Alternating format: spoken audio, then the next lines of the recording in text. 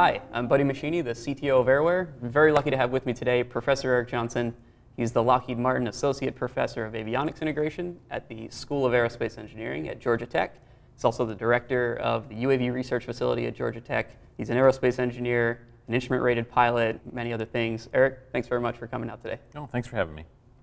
So, as the head of the UAV Research Facility, you have directed a lot of cutting-edge research in UAV technology. What would you say is sort of the overall theme of the research that you do at your lab?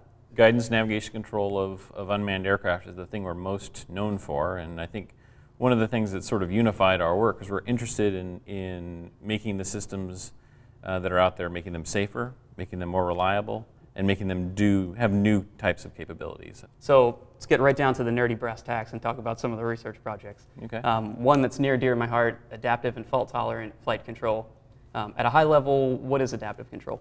Adaptive control is a variant of flight control, and of course, just flight control in general. That's all about steering the aircraft to make it go where you want it to go.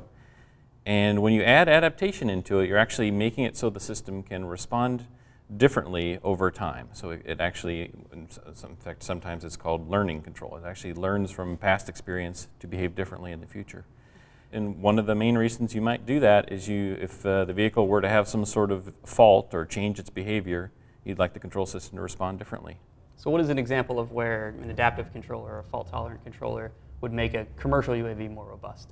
The simplest example would be an engine failure. Some payload shifts or an aerodynamic shape changes, which causes the vehicle to behave in a different way. If you want to maintain acceptable performance in terms of getting it where you want it to go, adaptive control may be helpful. And what are some of the most extreme cases of failures that you've seen handled well by adaptive controllers? We did one case where we had an airplane and had 50% or half of one wing fall off in flight intentionally, and had the vehicle respond correctly to that fault, giving no direct knowledge to the onboard systems that fault had taken place. And having it correctly respond to that failure by using the remaining controls that are left over to deal with the extreme change in how the vehicle behaves with most of a wing missing. When the wing falls off, aileron and all? With the whole aerodynamic capability of that wing control capability gone. That's one. Another one I would highlight too, which is rather interesting, is on a helicopter you can change the thrust of that rotor, but you can also change the direction of the thrust, and that's the primary means of maneuvering the aircraft. And you can actually postulate failure cases where you can actually lose partial capability in there, so you can only turn in certain directions. And we came up with a system a number of years ago which could respond to such a partial failure by also using the RPM of the rotor, changing how fast, revolutions per minute, how fast that rotor changes as an alternate means of adjusting the thrust, and then using that capability to regain roll and pitch control as well. And actually simulated continuing flying closed-loop control of a helicopter with that partial failure. Seems like a pretty creative way to continue to maintain control. Is this completely automatic? Is this determined by the flight control system, or is there a human somewhere who's guiding the system? In those examples I brought up, those were automated responses. So we were attempting to have onboard automation dealing with that fault completely, wow, without human intervention. So what types of vehicles have you applied adaptive and fault-tolerant controllers to? We've done airplanes, we've done helicopters, we've done multi-rotors, and we've done some other even more creative configurations, such as a ducted fan configuration. Adaptive control has seen a lot of research over the years. In your opinion, is adaptive control mature enough to be used on a commercial aircraft system? In my opinion, it absolutely is. Yeah, it's. I've been within my lab. We've used it for 15 years. We've directly seen the benefits for us because we can put different payloads on our systems, and we don't have to spend time tuning that. And we've been very pleased with the results. So next topic, vision-based guidance, navigation, and control. Again, at a high level, what is it? Why is it important? The basic idea would be to use a camera, to put a camera on board and make use of the tremendous amount of information that you can get from the visual scene and use that in their variety of potential guidance and control problems. This is, in many ways, this is biologically inspired because we as humans get tremendous benefit from our sight to allow us to move around, in the same way with birds and so on. And so many of those same capabilities are inspired from there. And again, what are some of the failure modes that standard systems without visual augmentation might encounter that the vision would help? Some of the most interesting would be a typical unmanned system today would rely on a global positioning system, or GPS, so satellite-based navigation.